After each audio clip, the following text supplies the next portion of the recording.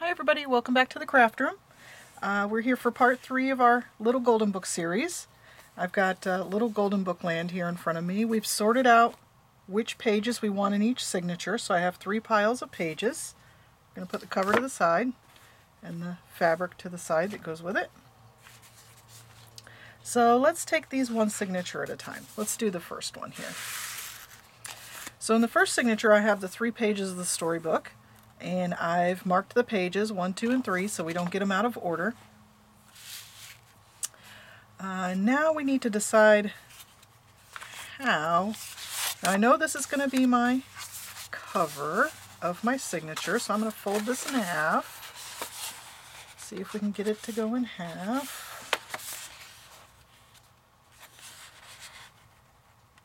Relatively straight. Okay. There we go. Oh, that's some thick cardstock. Let me get my bone folder out here and press that down. You can also use just like the back of a pair of scissors or whatever, the scissor handles. There we go. Okay, so that's our signature cover. What about this little guy?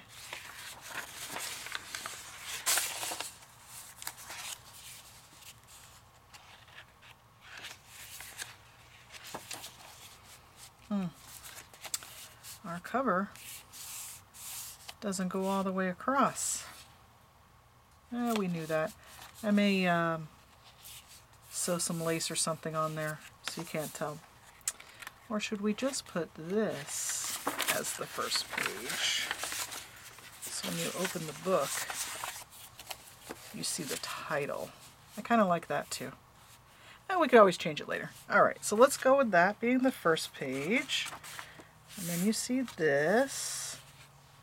And then let's put a little piece of writing paper. I'm just going to fold this one in half. Put that in there.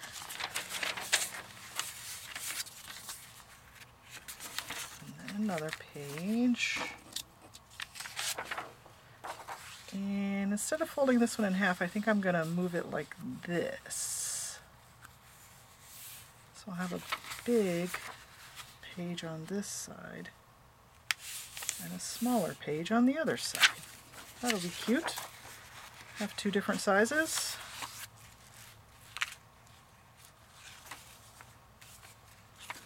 And I may even take this and fold it in just to give it a little more interesting. There we go, that's cute. Then I think the scrapbook paper, I'm going to fold that in half.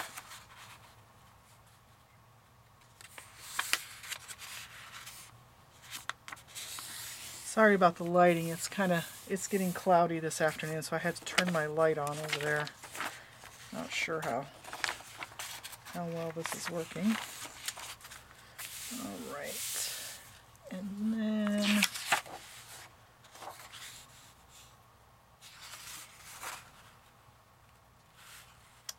well, let me see. What do I want? Do I want that to be the center? I kind of like that picture. Do I want that to be the center?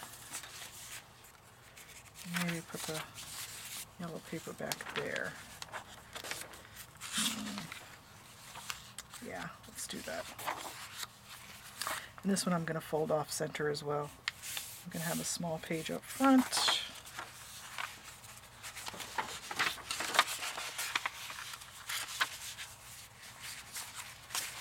And I'll fold this in for a little. You can either make it a pocket or a little flip out. Okay. So what do we think? Let's see. Here's a book page. This cute little yellow thing. Little pokey little puppy. Pocket. Writing paper. And then this cool picture in the middle of the signature. Alright, good. Okay, that's cute. There's signature 1. Put that off to the side here. Let's do number 2. Okay, so this is the middle signature, so it doesn't have any of the story. We don't have to worry about putting any of that in. We can fold our cover in half. There we go. Oh, or do I want to put it this way? That's kind of cool too. Have the pocket on the outside. Yeah, why not? Let's do a pocket on the outside this time. Okay, just get that press down there. This is very thick cardstock. I'll have to remember where I got this and get some more of this. It's very pretty. I love the double-sided printing. Okay, so we've got this. Maybe some music.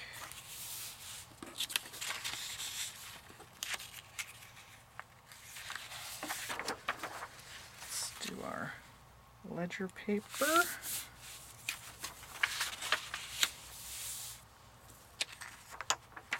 What do we want in the center? Do I want the fairy door? Do I want this? What do we want to be the center of the signature? For the music. Kind of like the music. I might save that for the center. Okay.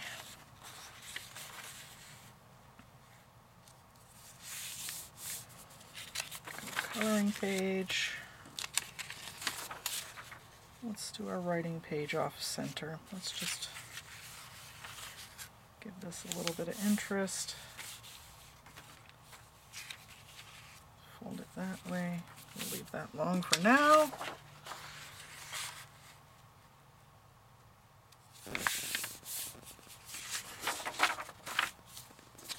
And I think I'm going to do the same with the scrapbook. Give me a little half page on this side.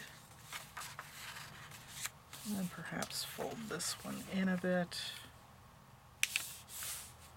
There we go.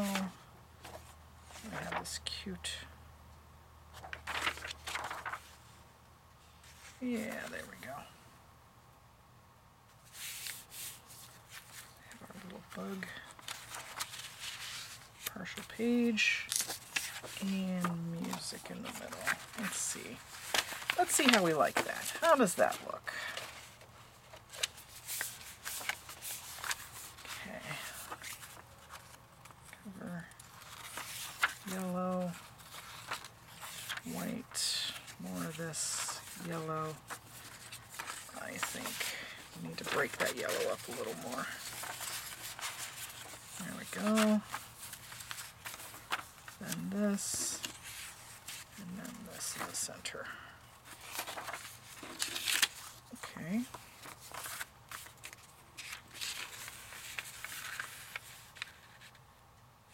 Nah, I'll leave that long. I'll fold that later once I know how wide I want my signatures to end up with the lace. Okay, so there's signature number 2. And then signature number 3. We have another story to put in. Got our cover.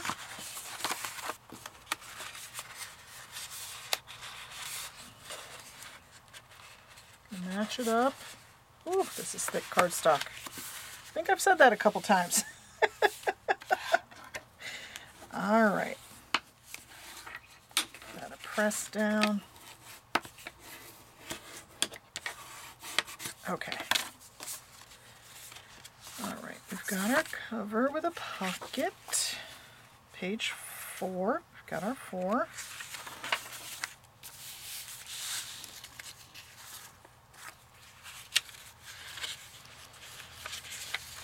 Okay, got a lot of yellow in this signature. Okay, let's do this one in half.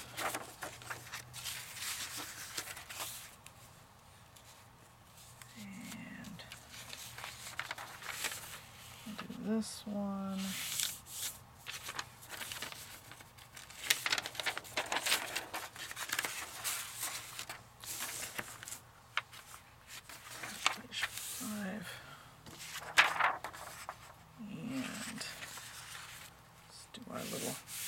half page trick here.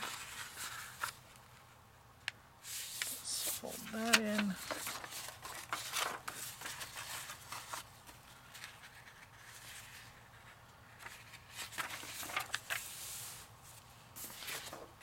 then we'll put our lemons in the middle.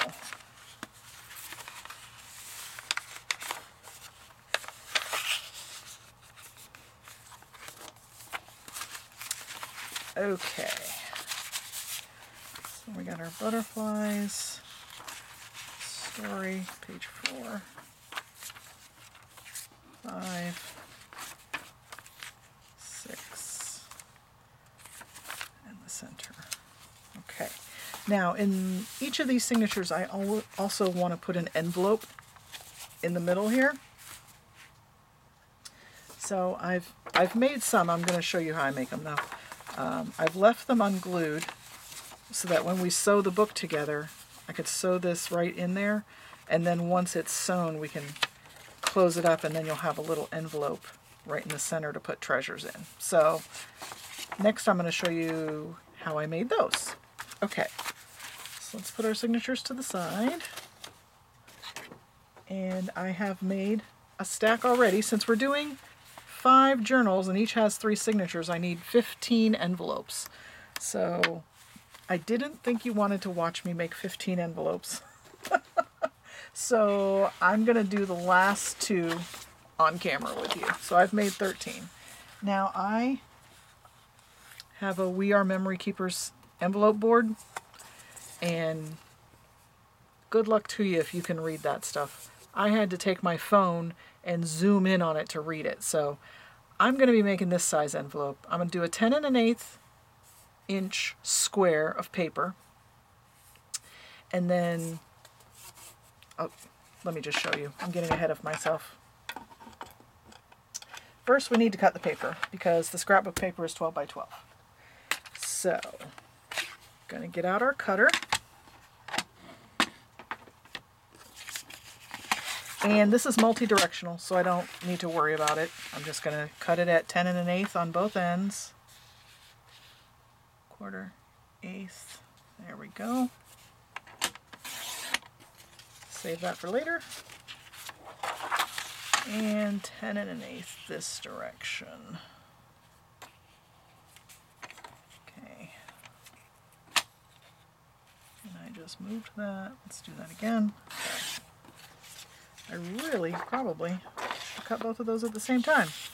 Oh well, here we go. Let's do it again. 10 1/8. Take that off. And 10 1/8. There we go. All right, that's it for cutting on this portion. Okay, so when you use the punch board, I've figured out whatever you want to be the top flap of your envelope. Say you have something you want to be the top flap. It's always going to be this upper right hand corner will be the bigger flap when I'm doing these envelopes. I don't know about any other size, but in this one it has been. So I think I want this to be my upper flap. So I'm going to put that over here. Now, according to the directions on the punch board, my first score mark has to be at 4.5 inches.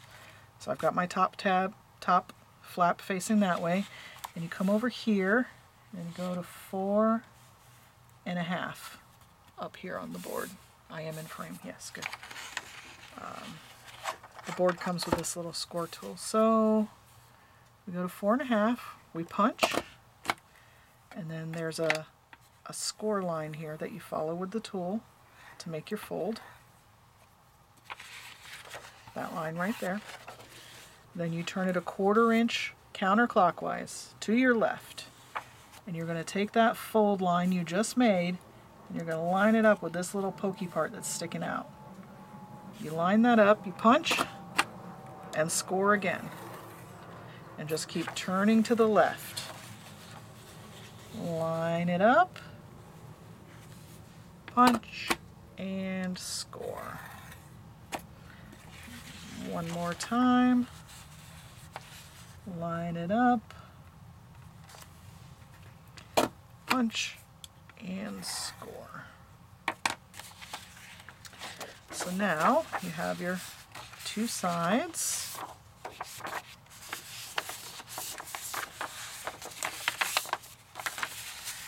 And we got these pretty flowers on the top flap. Now on the back side here you can round the top. You can round your corners if you want to. It's not required. Just makes a nice little point. And then I like to take the bottom, fold it in, see where it's going to hit on here. Get your scissors.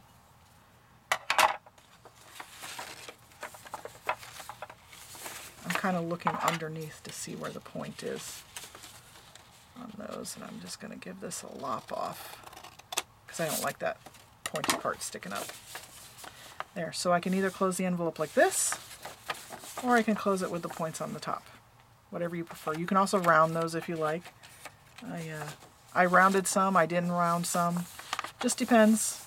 You can make them all different if you want. So there's envelope 14. Alright, let's go to this one.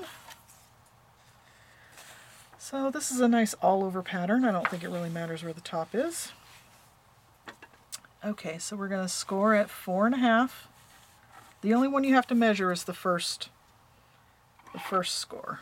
We're going to punch, and we're going to go in that little line. Turn it counterclockwise, and then you just line up the line with this little pokey. Punch and score. You can score first, punch first, whatever you like. I just try to do it in the same order. Let's see, line it up, punch, and score. Last one. Just remember you're going counterclockwise each time. Punch and score. And we'll make this one the top. Why not?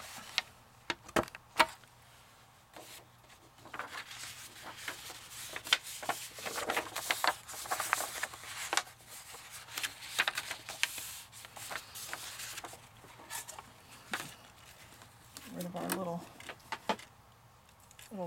pieces here.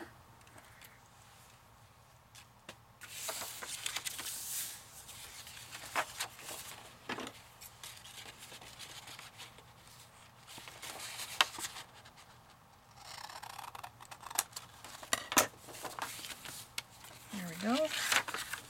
All right, and there's envelope number 15. Okay, well, I think it's time I need to start dinner. So I will be back with you again, and we'll move on to the next step in making our little journals. Thanks for hanging out with me. I hope you're enjoying this series. If you are, if you could give me a thumbs up, a like, and subscribe to my channel, you can get to see the rest. And I'll talk to you later. Bye.